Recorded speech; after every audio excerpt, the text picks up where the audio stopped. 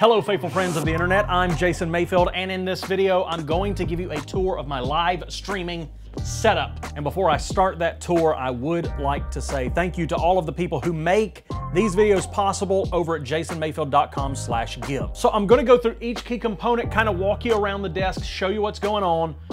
First thing you need to know, everything is sitting on a sit-stand desk from Uplift. I will also try to link as much up in the description below as I can. So this is on a sit-stand desk, which means I can move it up or down.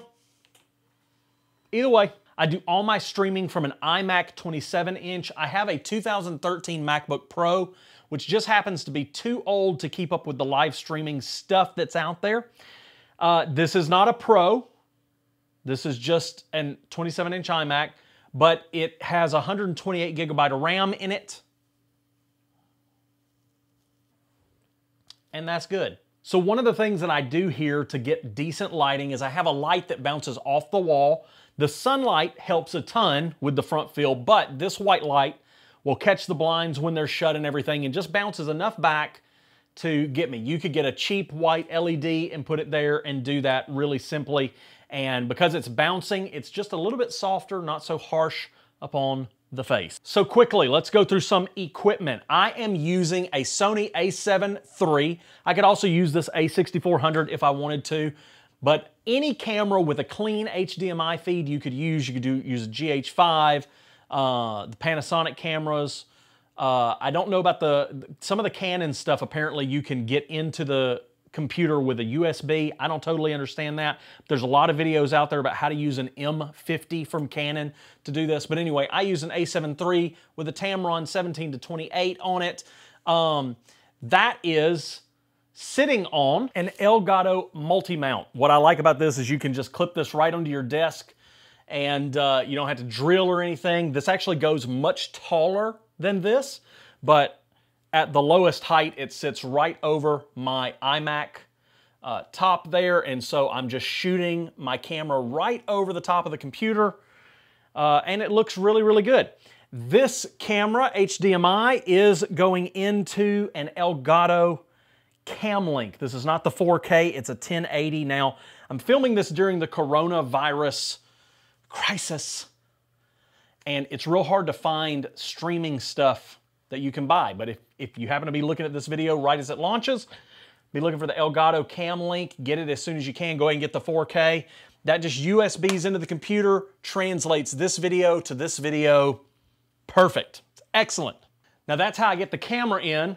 What I'm using for audio, now I can do a couple of different things for audio, but this is what I like to do, is I like to use this Rode Procaster. This pop filter, I get a lot of questions about this. You can only get it from one place, and I have a link for it down in the description. If you're gonna use the Procaster, I would really encourage you to use a shock mount with it as well. And then I just have it on this Rode boom arm. This microphone is going into this Focusrite Scarlett. It's a USB audio interface, very easy, low power, super cool audio interface.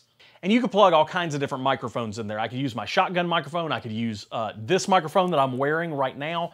Just plug that in there, bada bing, bada boom, you're up and you are running. Now the software I'm using to stream live is Ecamm Live.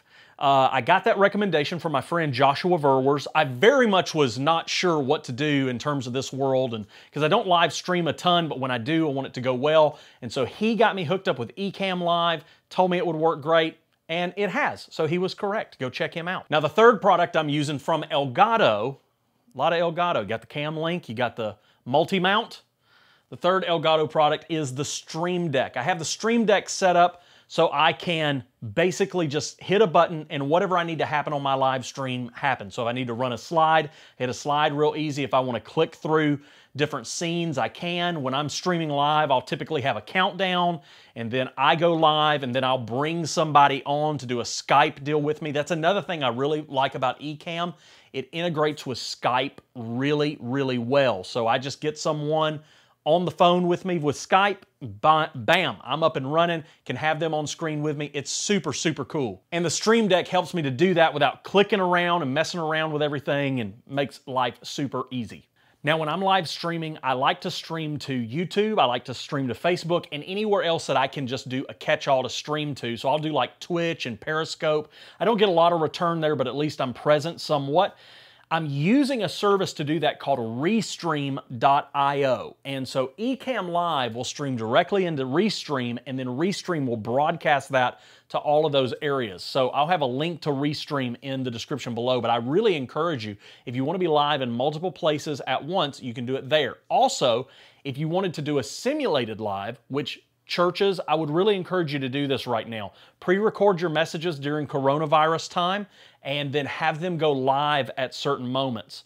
And consider not doing your Sunday service at Sunday morning, because Sunday morning on Facebook, man, it is just getting trampled with live streams. And so the live streaming service isn't even working for a lot of people. I was just on the phone with a guy earlier about how Facebook Live on Sunday morning isn't working.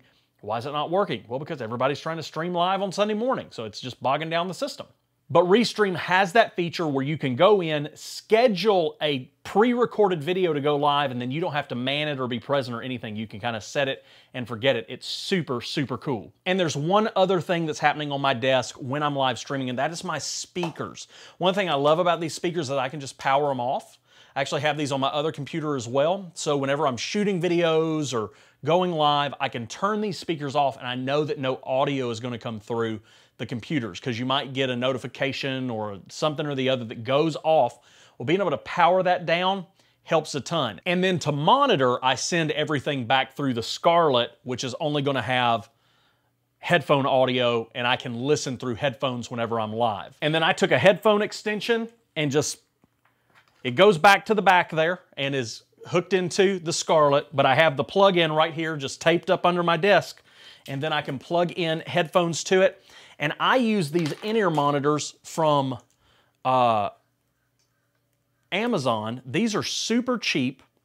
These are like 15 bucks, and I can put them in, and voila, it looks like I have nothing in. Well, it doesn't look like I have nothing in, but it's very concealed, and it's very cool. So you can get these super cheap and use those for your monitoring. And the recurring theme with my YouTube room setup is that this is on wheels, so I could move my live stream anywhere around the room. Now, in my particular situation, and I think this would be the best way to run your live stream, I am hardwired into the internet. I wouldn't try to do a heavy live stream over Wi-Fi. If at all possible, get you a hard line, get you an Ethernet cable going straight into the internet. I also have fiber, so I've got a lot of internet stuff working in my favor here at the house. But that's it. That's how I'm live streaming. This is my live stream setup. I hope it was helpful for you to see everything that I'm using. The camera, into the cam link, into the computer, into Ecamm Live, streaming to Restream, going to the world, touching hearts, helping people experience grace for life through Jesus Christ. I hope you enjoyed this video, and I'll see you in the next one.